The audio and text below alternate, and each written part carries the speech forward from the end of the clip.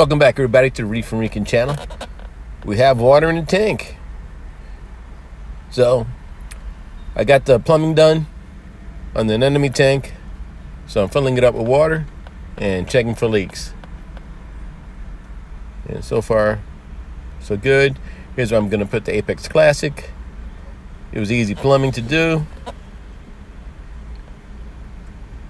so it's halfway full. Sorry for all the movement. It's hard to hold the hose and film at the same time. I did the plumbing in the back. I'll show that in a little bit. Let's get this filled and see how it does. All right, it's full. No leaks. I just had a little leak underneath. I just had to tighten up the bulkhead. But other than that, everything's good. Here's the overflow. I drilled a little hole in the top.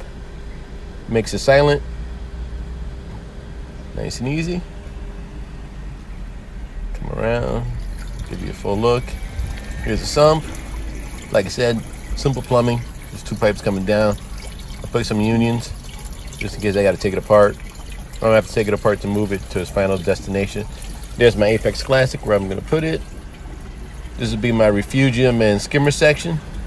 That pipe's not glued, so I could adjust it in case I want to put a filter sock in there. Then it overflows into this chamber. I just threw that in there just to catch some debris that's floating around. I was going to put the skimmer on this section here, but it doesn't fit. And that's the fill line. Then it goes through the bubble trap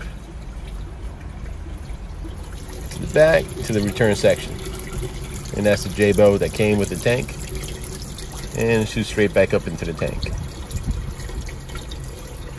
So it's pretty simple. Like I said, those two back pieces where the last 90 is not connected. So I could rotate it, take it off, put it back on, add a filter socket if I want to. Again, Apex goes there and the rest of the controllers are going that back wall. Let's see, and here's the return line coming out. I still got to add attachments to it. It's pretty quiet, no leaks, I'm happy. So now I'm gonna shut it off and see how much water fills into the sump area. I did order a check valve, but I ordered the wrong size, so.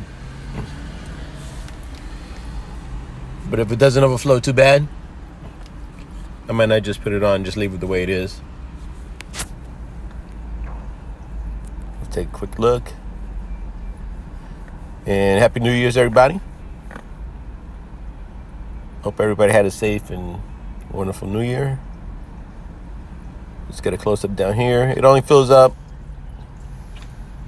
about an inch over the fill line once it's off, which isn't too bad.